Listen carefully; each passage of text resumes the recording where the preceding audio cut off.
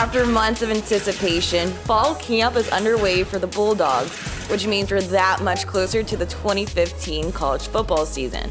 For offensive lineman Kolton Houston, who was granted his 6th year of eligibility last December, it's a chance to put on the Dogs uniform for one last season. It's a great honor, and I'm truly blessed to be able to play one more season. And not many people get to live out their childhood dreams. Houston is one of 4 starters returning to the Dogs O-line, a factor which Houston says will give the Bulldogs an advantage when they play SEC powerhouses such as Auburn and Alabama. One of the things that's always made our offensive line great is just how much chemistry we've had. You know, we've never been the most talented, we've never been the biggest, but we're literally just like brothers and best friends, and so I think that helps us a long way.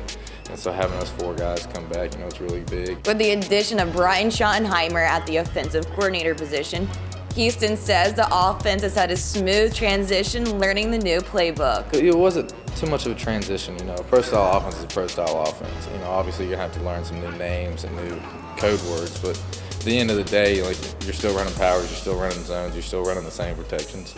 So, you know, once you just could match, you know, the new names with the old names, you know, it was a pretty easy transition. Putting in extra work is something Houston is used to.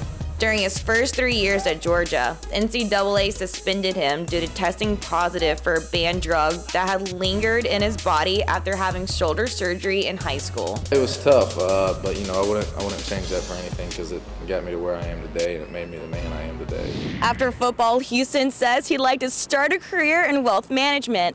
But until then, he's remaining focused on the upcoming season, which begins on September 5th when the Bulldogs take on the Louisiana Monroe Warhawks at home in Athens.